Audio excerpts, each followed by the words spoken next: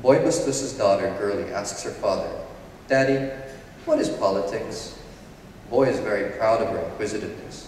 As he's gotten older, spent and rebuilt the small inheritance his father Erning left him, risen in politics, watched his daughter grow, witnessed his son being born, seen his marriage shed its glitter, he's realized that our greatest doom is to raise children who will repeat our mistakes.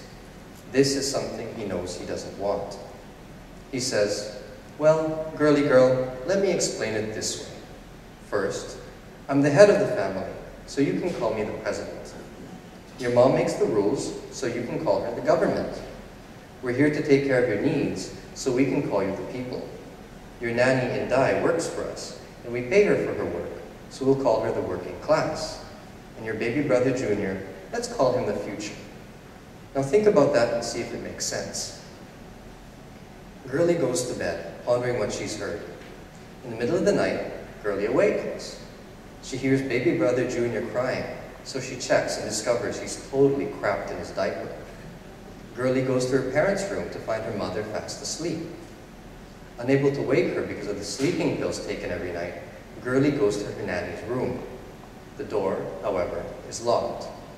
Girlie peeks through the keyhole and sees her father in bed with Inday. Girlie goes back to her own bed.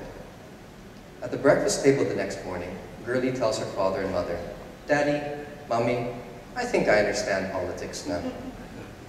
Boy is proud. "Wow," he exclaims, "you really are sharp. Explain to us in your own words how politics work." "Well," Girlie begins, "the president is really screwing the working class. And the government doesn't do anything except sleep and sleep. Nobody ever pays attention to the people. And the future, well, the future swims in shit."